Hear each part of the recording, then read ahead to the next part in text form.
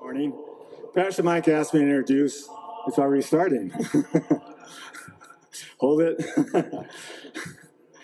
I wasn't fast enough getting up here. Anyway, I introduced this video I made a few years ago. When I was in Vietnam, I was stationed about 100 miles northwest of Saigon in a place called Tay Ninh, just next to the Cambodian border. A lot of heavy fighting went on there, and we lost a lot of guys. We had a morgue on base, and every time a chopper would land in there, you know they were bringing back bodies that were coming back from the battlefield. And their job at the morgue was to clean up the body and bomb them, put a military dress on them with their medals, and the very last thing was drape an American flag over their casket. And that flag would travel with them all the way back to their hometown.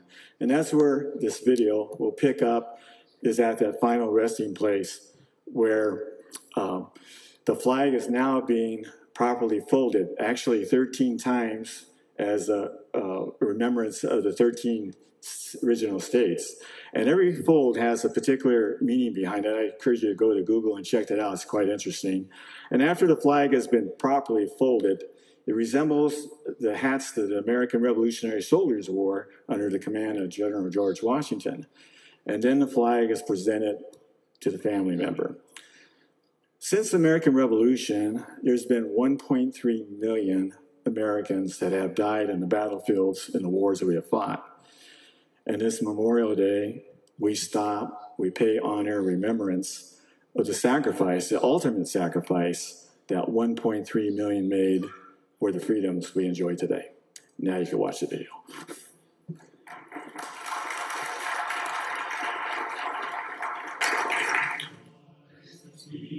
The glory of the coming of the Lord. He is trampling out the vintage where the grapes of wrath were stored. He hath loosed the faithful lightning of his terrible swift sword. His truth is mighty. Glory,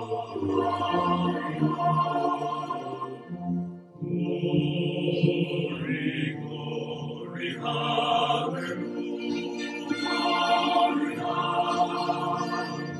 Glory, glory, hallelujah. Glory, hallelujah.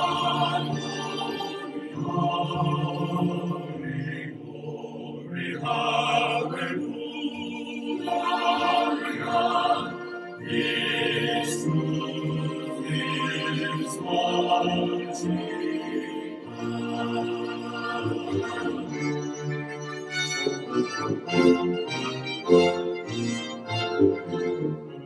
I have seen him in the watchfires of 100 circling camps.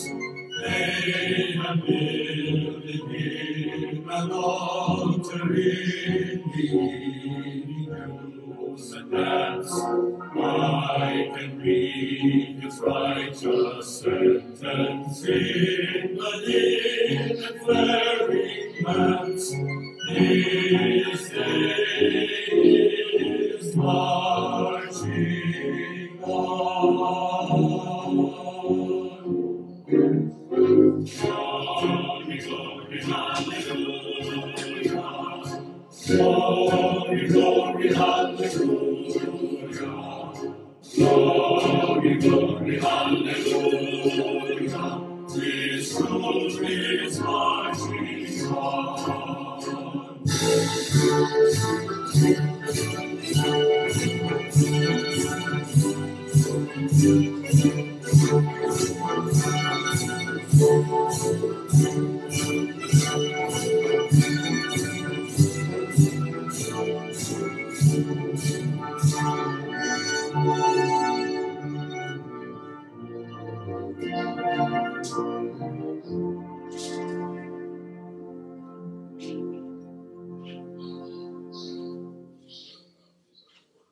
In the beauty of the release,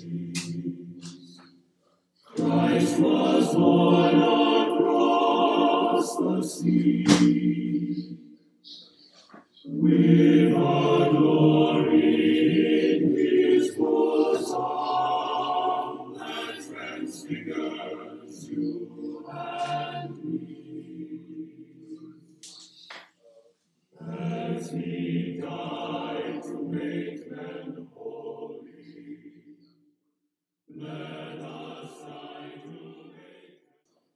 Good morning. All right.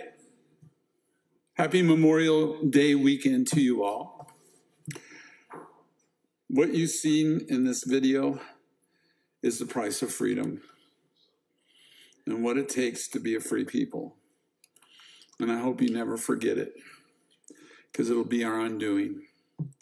So we are privileged to live in this land and to experience the glories and the benefits that we have as Americans. And it's regardless of race, color, those kinds of religious beliefs. The freedoms that have been guaranteed by the blood of our forefathers and founding members says it all.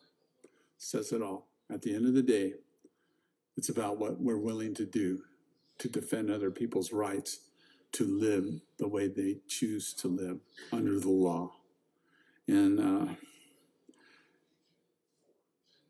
it's hard when you think about it. I would try to talk to my father about the war. My dad fought in World War II. He was in the Philippines, and he operated a machine gun, trailer-mounted gun. And I said, Dad, did you see who you killed with that gun? He said, son, no, not really. We would just fire into the jungles in areas we knew the enemy was coming and hope it hit its mark. He didn't like talking about it. Didn't like talking about it. He'd rather talk about the times when, they had down times and would have fun and, do things like that.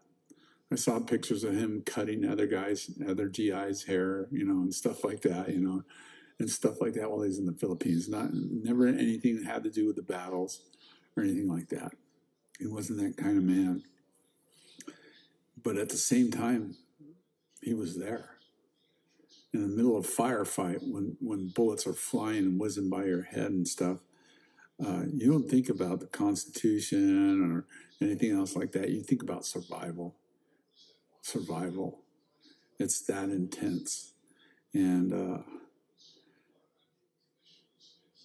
the longer we go in peace, the further away we get from understanding the cost of freedom.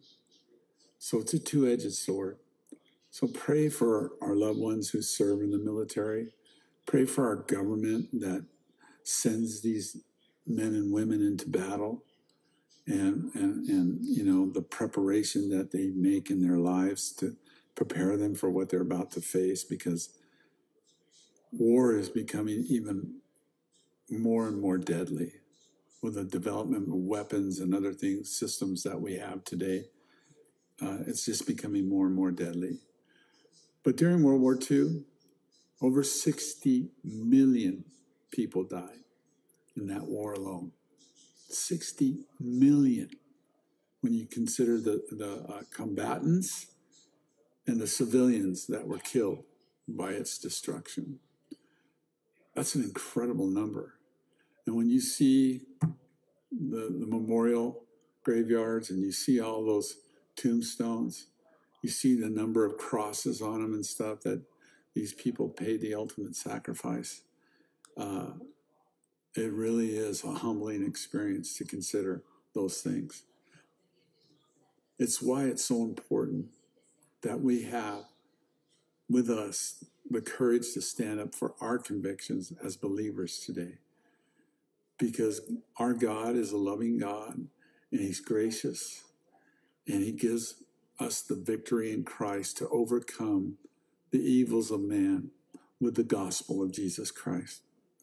Father, this morning, as we consider who you are and what you've done for us as a people, May we never take for granted the sacrifice you made all those years ago when you laid down your life for us and prepared a way for entrance into your glory, where there is no killing, where there is no hostilities, wickedness, perversion, evil, but only the riches of your grace, the power of your Spirit, and your amazing love flowing through us like rivers. So bless us, Lord, as we look to you now in Jesus' name. Amen. This morning, we're going to be talking